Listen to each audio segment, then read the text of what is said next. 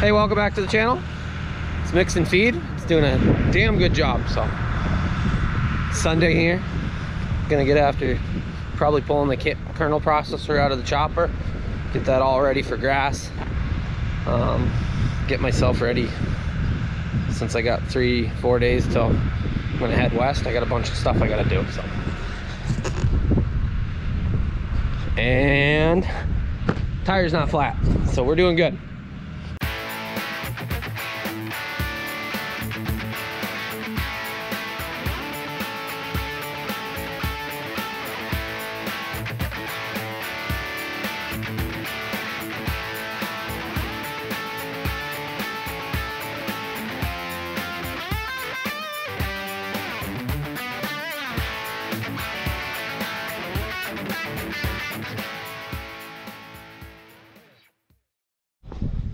Time to pull the kernel processor, get this all cleaned up. So as you see now, there's just a bunch of gunk built up. So gotta pull this right here, and I'll show you. There's a past video showing me putting it in, but so far I got the sharpening lines off. Gotta pull 2 belts off.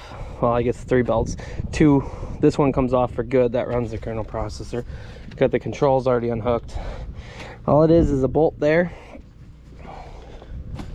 and a bolt here, and that's what actually holds the head all on, and that's where it pivots. So I take the nuts off, I get everything as close as possible, and then I ask somebody to come with the mini loader with the forks and just pick it up, and I slide it out. So I'll pull this kernel processor belt off while I'm by myself. I'll get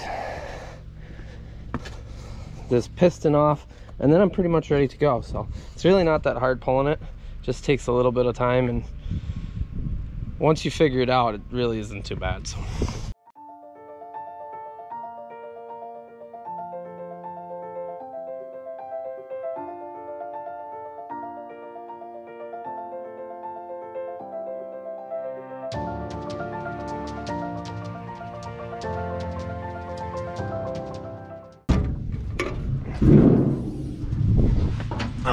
let's see.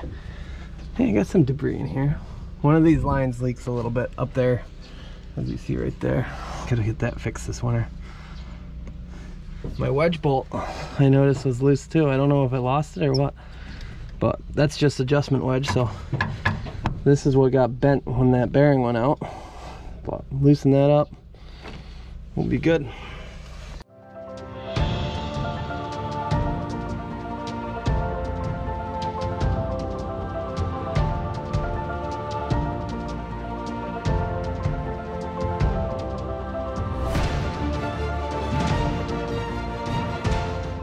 KP belt's out. Not too bad. We'll tighten that spring back up.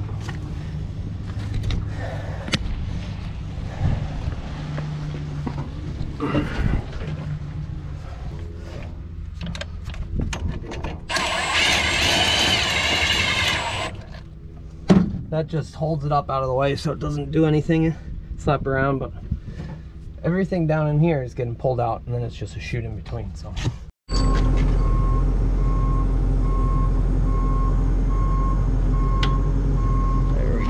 now we're going. Slow. Go up. Okay. Go back.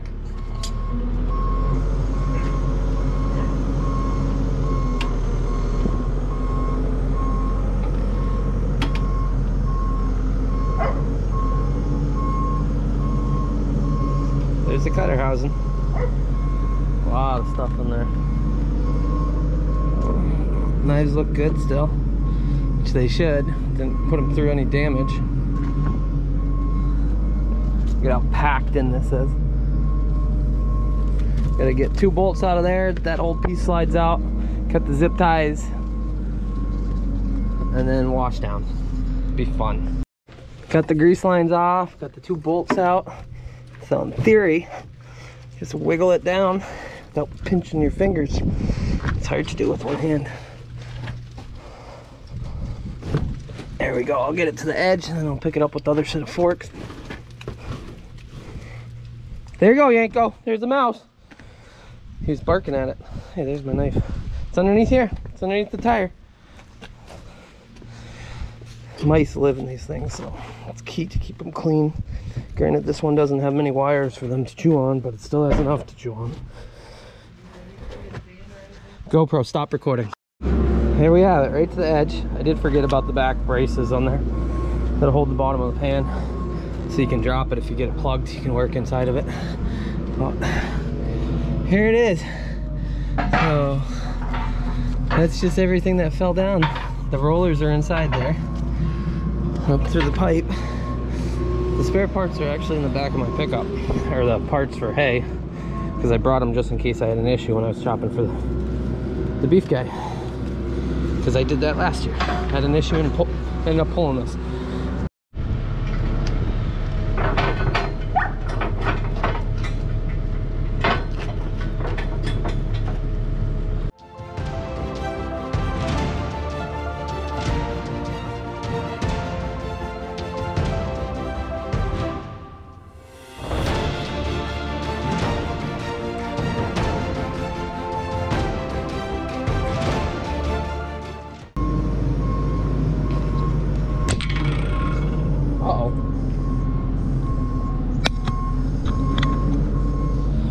Hey, just lost my magnet off the bottom of it. That's not good. Gonna have to do something.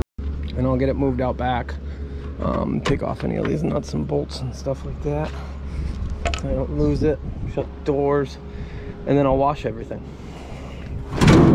So, in the meantime, I'm gonna go get parts for my pickup, get some lunch. Yeah, I'm hungry, so we'll get back after lunch. What a tough life. There you go, you got the window now. So just swung through, got a Mountain Dew slushy from 7-Eleven. Yeah, I think I left the farm like an hour and a half ago. Got some lunch, went to AutoZone, got filters, talked to my good buddy Phil Livingston from Railview Dairy, talking about Addison County, Vermont, and mergers and life and everything else like that. So now we're headed home. Had to stop and get some chrome bolts for the wheels, hold the hubcaps, the covers on. With that being said, they had to open it up, get me the bolts, and I know the guy. Open it up, get me the bolts, and then he had to bring them up to the front to the cash register. He said some kid got caught stealing chrome bolts from them, and he was switching them in the bag, and he was writing them down as the wrong thing, and they caught him, but he was putting like rusty bolts in the bottom of a bag and pretending like that was what was in the bag. So, crazy world we live in. People are nuts. But we'll go home, get the chopper all washed up, get that switch back, get it together, then it will be at least ready for when we get into some more grass. I figure we're gonna get into some more grass, but we'll see. Gotta mow where my sister's getting married, so at least we'll chop that little spot. Be like 4 acres there, but I figure we'll keep chopping, but we'll see. I really gotta get a set of ski goggles or something. I got so much stuff in my eyes. Well, haven't even started on the cutter housing. But as you see, it just gets caked with corn juices and hydraulic oil, and that's really in there. Oh, I'm grabbing the metal piece. So that's the sharpening assembly right there. So got the processor to get cleaned up. Did one round. I'm gonna let it dry down so it stops dripping on my head, but got most of it off. It's really tough to get into a lot of those spots. So this is the second time I've washed this chopper, because I did a once over roughly in that previous video. So I'll let that dry down, got that cleaned up. We'll get this cleaned up, we'll get all this junk out of it, get this greased, get that cleaned, get oil on the rollers, pack it full of grease, and put that away till next year.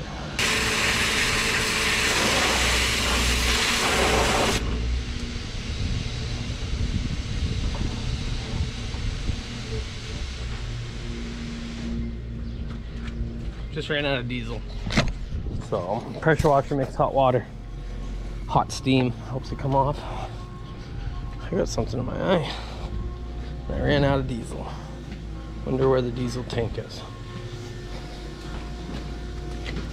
Diesel. No lid.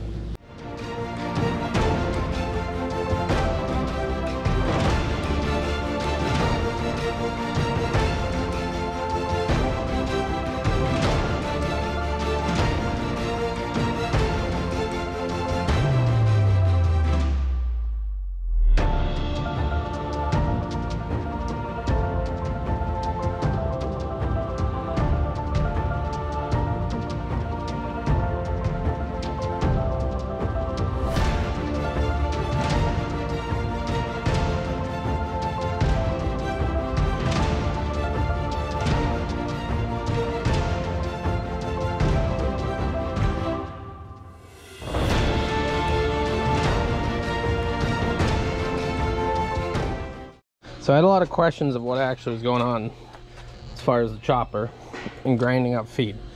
So cows eat the whole plant from top to bottom, the whole ear of corn, they eat it all. So the key is making sure it's a digestible plant, making sure it's processed well. So what goes on, feed comes in through the head, comes in, gets fed through here. So you got an upper and a lower rollers, 2 sets. The bottom one's the one with the magnet in it, so it alerts for metal. It comes through here. This bar right here is a shear bar, so it cuts against that. So these knives, which are dirty right now, I gotta lift it up, spin around like this and cut against the shear bar. As you can see, that one's got a little nick in it. It's from a rock. So yeah, rakes pick up rocks. But this spins around, and that distance in between is your cutting length. So from there, when we're in corn, you have your kernel processor, which then the feed comes through the bottom of this.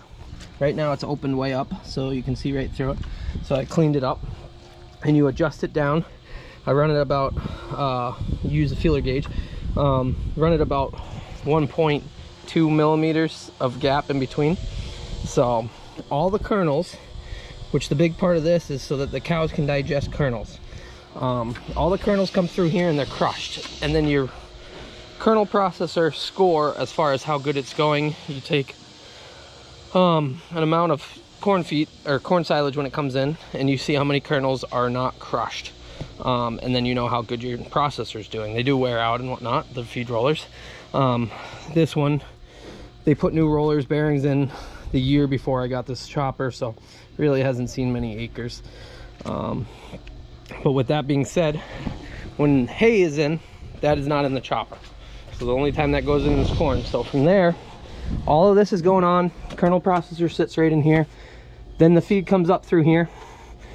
If it's just for grass, and you'll see in a minute, or in a few minutes when I put it on, there'll be a plate right here that then the feed goes right through. So from there, there's this big drum right there. It's like a giant fan, an accelerator. So that helps speed up the feed. And if that's worn out, then you can't blow it very far. Then it comes out the chute and goes into the truck. So a lot going on to get feed chopped. So it's not just grinding up feed. It's cutting it into pieces. You don't want them too long, you don't want them too short. Same kernel processor, you don't want the gap too wide, it doesn't crush enough. You don't want it too narrow because it takes a lot of power. So with that being said, that is what goes on with the chopper. But as you see, I cleaned this up, so pack a bunch of grease in it. Each grease fitting has its own line. Then I'm gonna put oil all over these. I'll let it dry down for a little bit. I'll get back and clean the chopper up, since when I blew this off, it went on the side of the chopper. And I still got some spots to clean up. Not much though. It's looking a lot better, so I'm getting better at cleaning these things, at getting it done. I gotta figure out why it spits so much feed up, and there is some shields like that go in between places, so I'm wondering if it's somewhere in here. I do seal all of this off. I got to get new weather stripping to go in between the kernel processor. Hopefully that will cut down on how much corn juice and debris gets by it. But yeah, I'll finish this up and we'll get back together. All greased up, so bearings are good. A little bit of grease poking out. Now I'm going to play some arts and crafts. We'll just paint the rollers with some oil. Get the drain bucket underneath. Makes a mess no matter what you do. So this is to keep it from rusting aggressively. As you see, just from when I stopped chopping till now, it's got some rust on it. You want to keep the edges sharp. You don't want it to all rust out. So if I was quicker, I would have had it already pulled out. But I don't live in a perfect world and I got a lot of things to do. So doing the best I can right now. And then I just gotta get the chopper back together.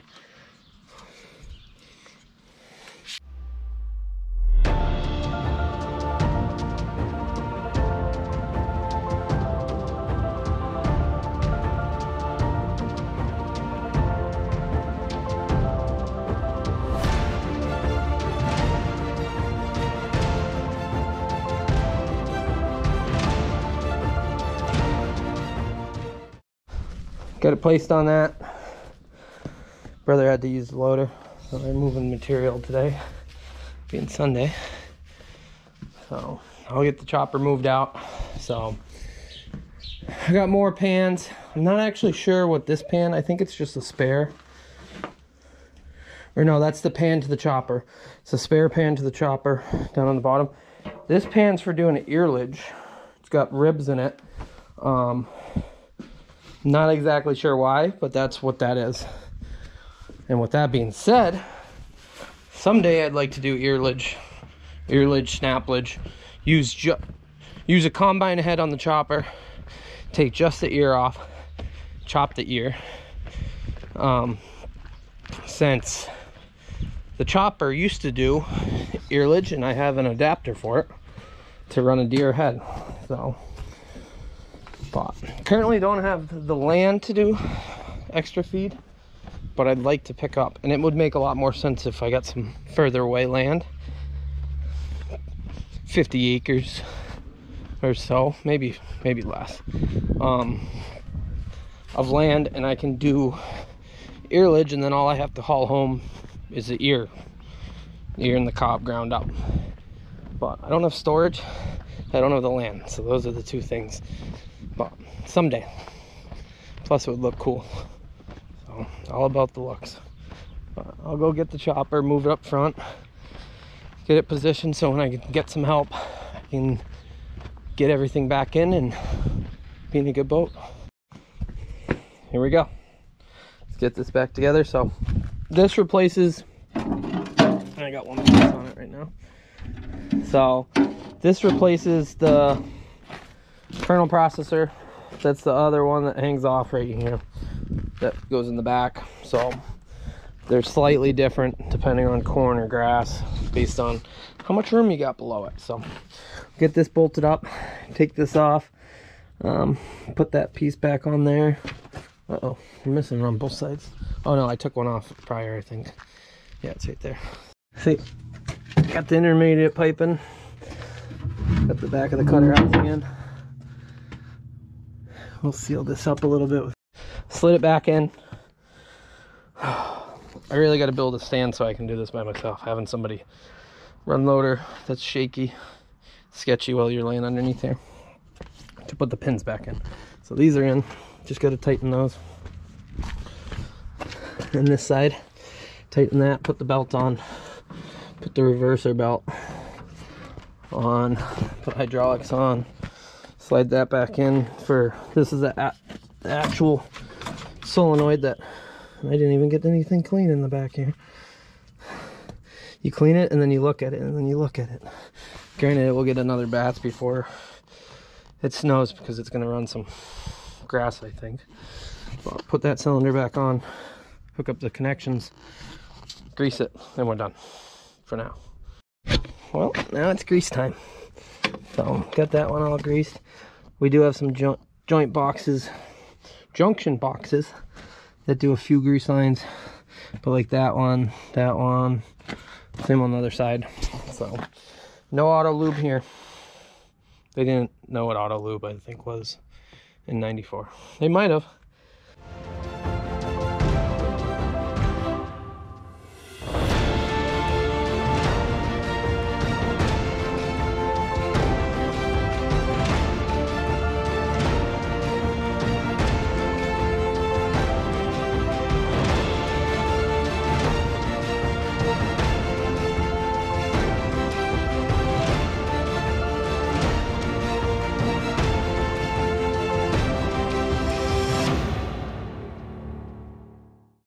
Got everything greased, but this line right there decided it wanted to blow apart, but I got it enough grease to run those bearings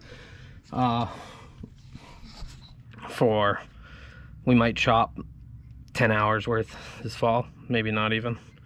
So I'll have to put a new connection there. So somebody added these on because they ain't factory, but they work okay.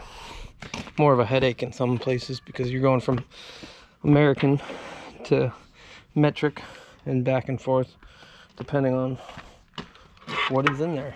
But tighten this up. Gotta put this cover on all by myself, so I can't put that belt on before I put the cover on, so I gotta figure that out. We'll get it done.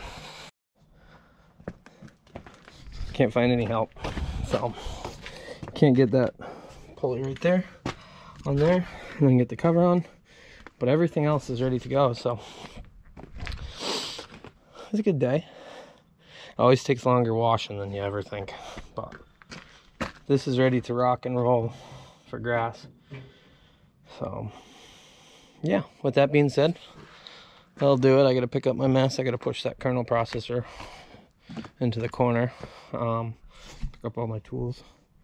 But appreciate you guys watching. So if you haven't done so, slide on over, hit the like button, make sure you subscribe.